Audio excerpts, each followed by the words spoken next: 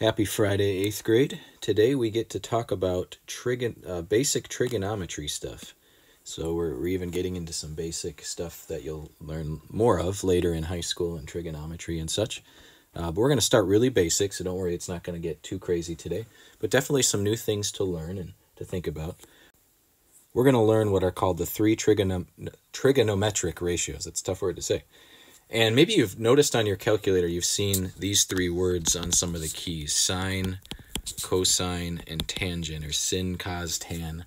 Those are abbreviations for what we're going to work on today. So I remember as a young kid always thinking, like, why is the word sin on my calculator? I can't make my calculator sin, or I can't make my calculator get a tan. But this is why. Those are short for sine, cosine, and tangent.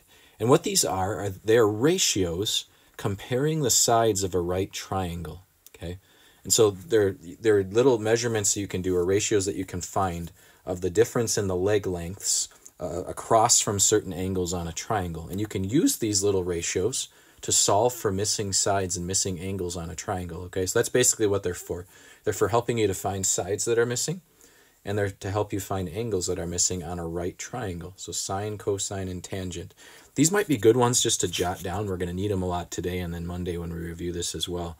You might just want to jot those down quick on the top of your page or on a piece of scrap paper you can use for a couple of days, so you don't have to keep looking back in your book for these. All right, so let's do one example. Do this one with me. It'll help you learn these and pick these up quicker. Okay, it says find the three trigonometric ratios for angle A. So here's angle A. We're going to find the sine, cosine, and tangent of angle A. You can abbreviate sine as sin. That's fine, S-I-N. Okay, so we need the leg that's opposite to angle A, right? Because that's the first part of sine, right? The opposite leg is 9. Okay, the hypotenuse is always the long side of a triangle, right? That's 15. And then if you can reduce, do it. So notice we can divide these both by 3. So there we go. There's our sine, okay? Now let's do cosine next, the second ratio. Okay, cosine is the leg adjacent and the hypotenuse. Adjacent means next to, right? So we're talking this leg and the hypotenuse for this one, okay? And notice we don't have b, so we're going to have to solve it. You guys know how to do that from last lesson, right? A squared plus b squared equals c squared. So we can use the Pythagorean theorem to help us get that missing side. So we have c squared, right? We have 15 squared, which is 225. So I'll just change that to 225 right away, so it doesn't get too messy on our page here. B squared we're trying to figure out, right? And then a squared is 9, so 81. So if I take away 81 from both sides, just like we did last time, right? 225, take away 81, gives us 144. So b squared equals 144, and then square both sides, right? So we end up with b equals 12. So if they have a missing side like that, you might have to solve for one just to help yourself get all these different ratios. So cosine, again, is the leg adjacent, which we now know is 12, over the hypotenuse, which we know is 15. And again, we can reduce, right? If we divide them both by 3, we get 4/5 this time. And so there's our cosine. And then our tangent. Notice these are just ratios. They're comparing one side to the other. And you can use those ratios to help you eventually find more missing sides and things. We'll work on that some more, but that's really all they are. Sine, cosine, and tangent are comparisons or ratios of two sides of a right triangle. So tangent is leg opposite. Remember, we're doing angle A. So here's the angle opposite of angle A, so 9, over the leg adjacent, 12, right? And so the tangent, if we reduce that down, would be 3/4. So there we go. There are three trigonometric ratios for angle A.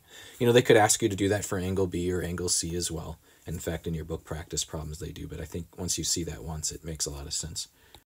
Okay, then they're going to let you use a calculator today to find cosine, tangent, and sine. And you'll find a nice calculator to do this. If you don't have one at home, on our homework help page of our web page, use the basic calculator, not the graphing one. We're not going to be graphing lines or anything today, but click on the basic calculator, and it'll look like this. Okay, it'll pull up a calculator like this on a web page for you. Now, to find sine, cosine, and tangent, you're going to have to click on this button right here, this one that says function, F-U-N-C. And when you do, it'll look like this. Now you can see there's sine, there's cosine, and there's tangent. So you can use those to type them right in. Okay, so we're going to use that calculator to find the cosine of 42 degrees. In other words, if there's an angle that's 42 degrees, what will be the leg adjacent over the leg that's the hypotenuse? What will that ratio be? Okay, I pulled up that calculator from our webpage, our classroom webpage, and so what I'm going to do, I'm going to hit function.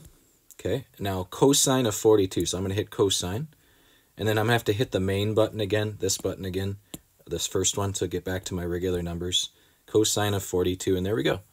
There's our ratio, 0.7431448255. And they'll usually tell you can round to the hundredths or the thousandths place. So if we rounded to 2 decimal places, we'd have 0.74 as our ratio for the cosine of 42 degrees. So for those problems, just type in the correct function, either sine, cosine, or tangent, and then just type in the degrees and then round off your answer to whatever they want you to round for. Those are pretty easy. The next, they're going to have you solve a triangle. When they say solve a triangle, what they mean is find all the missing sides and all the missing angles of that triangle. So the first thing we'll want to do is get the one missing angle. Notice angle A is what we're going to need to get. We've already got 2 of the other angles, right? We've got angle B here, and we know that this is 90 degrees. So remember, all triangles are 180 degrees, right? So if we take away 90, we end up with 90, and then if we take away 41, we end up with 49 degrees, right? So let's fill that in on angle A right away. So there's our first missing measurement. So what you'll want to do for your final answer is take all the ones that were missing and list them off. So angle A was 49 degrees. Okay, so that's our first answer. Now we want to find the measurement of one of these missing sides. Why don't we start with C? And to help us get that side, we're going to use angle A, which is right next to side C here. Okay, and we're going to say, we're going to look and we're going to see, okay, we've got the angle right next to it, the adjacent angle, and we've got the hypotenuse. So looking on your ratios here, which one has the adjacent and the hypotenuse? Cosine, right? So this is the one we're going to use.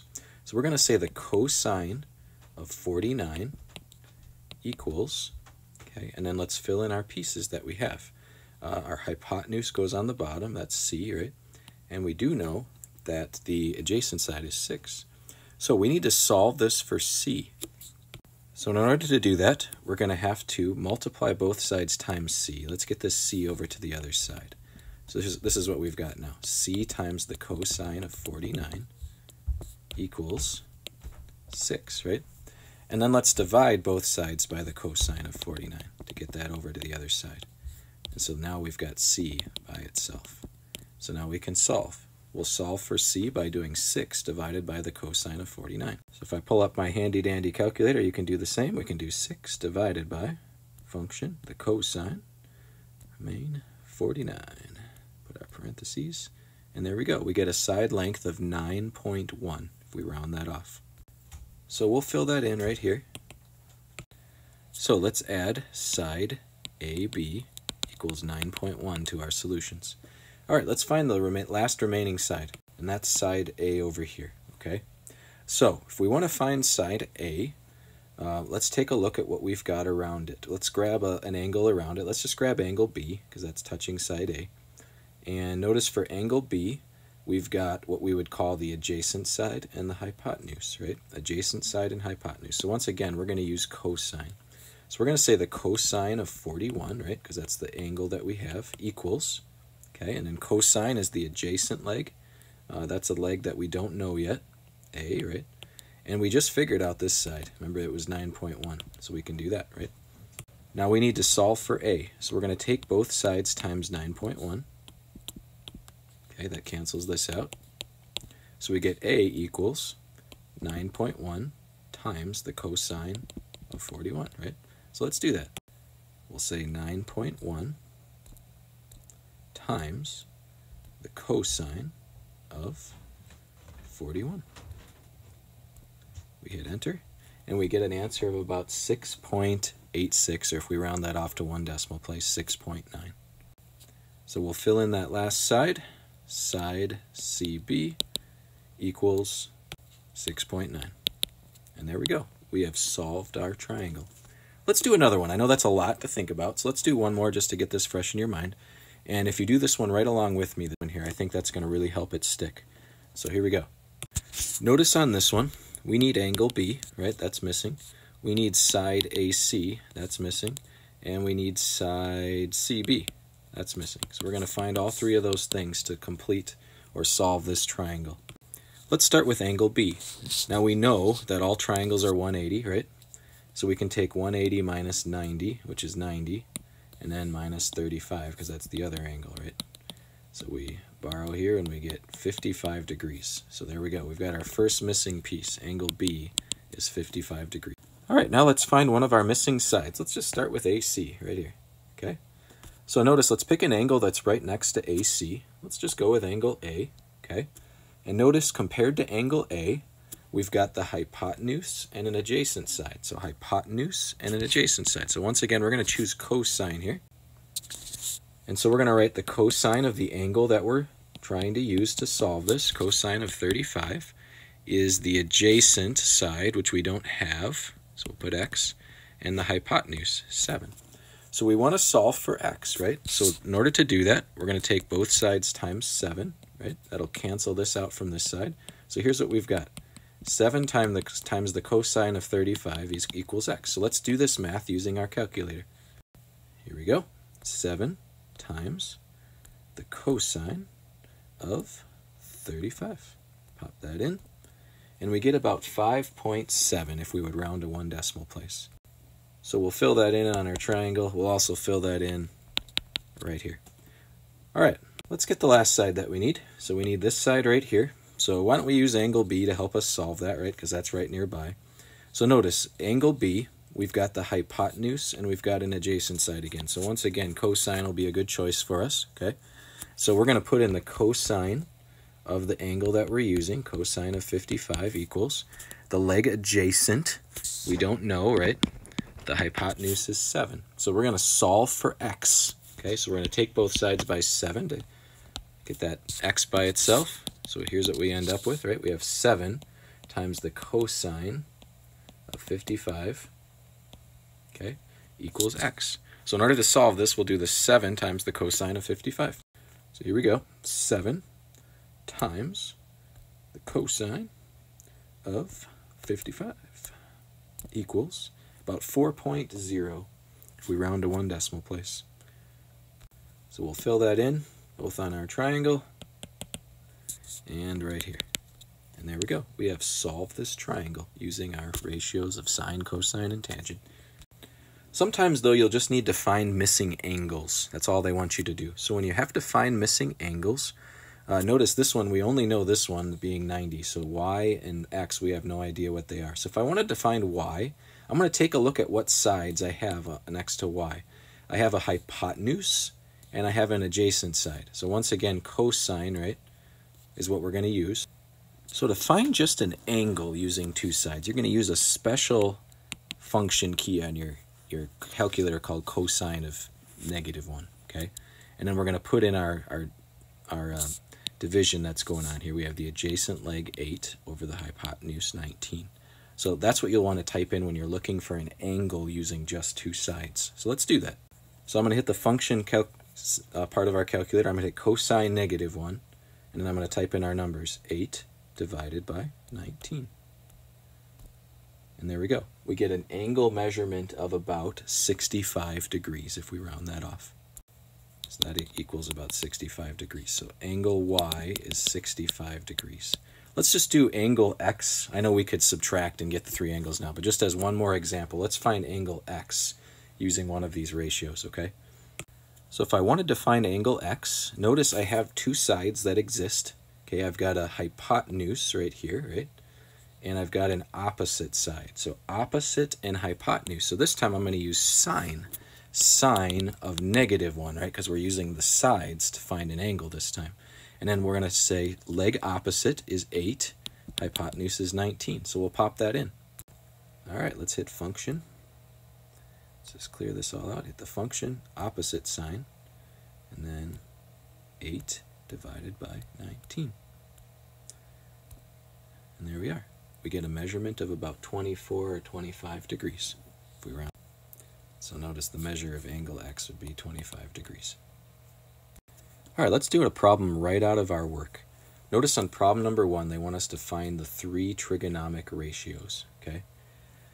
So let's do that. Let's find sine, cosine, and tangent. Okay, I've got this little help up here to help us remember those.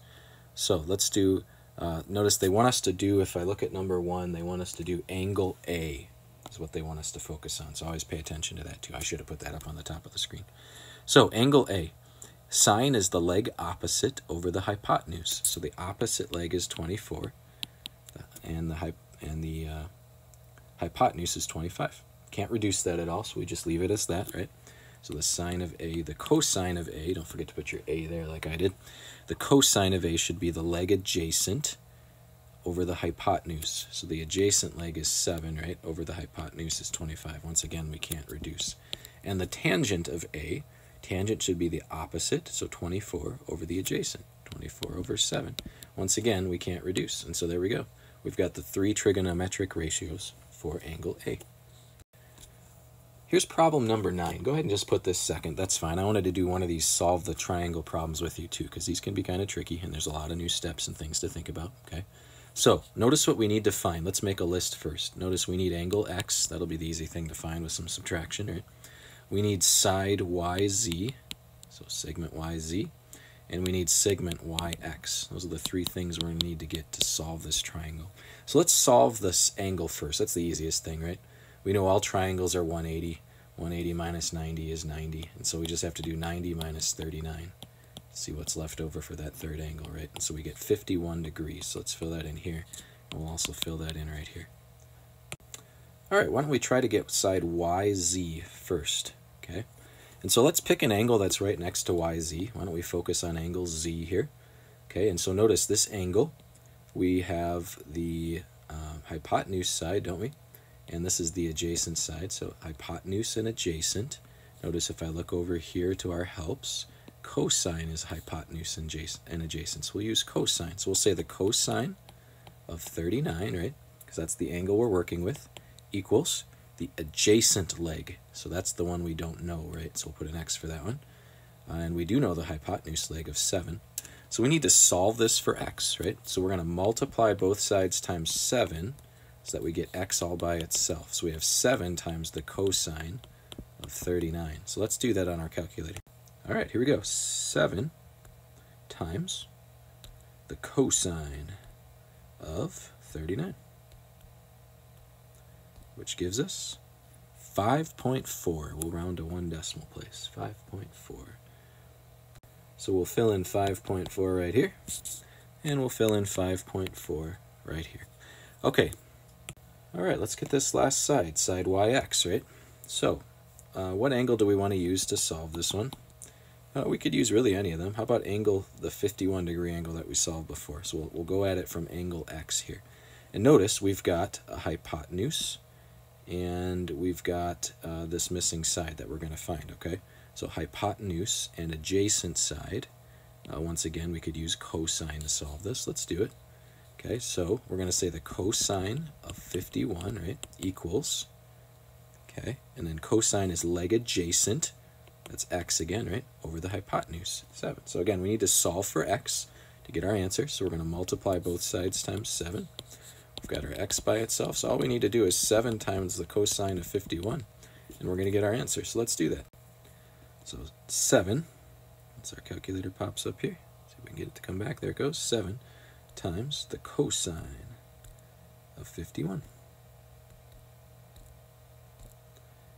Hit enter on that, we get 4.4.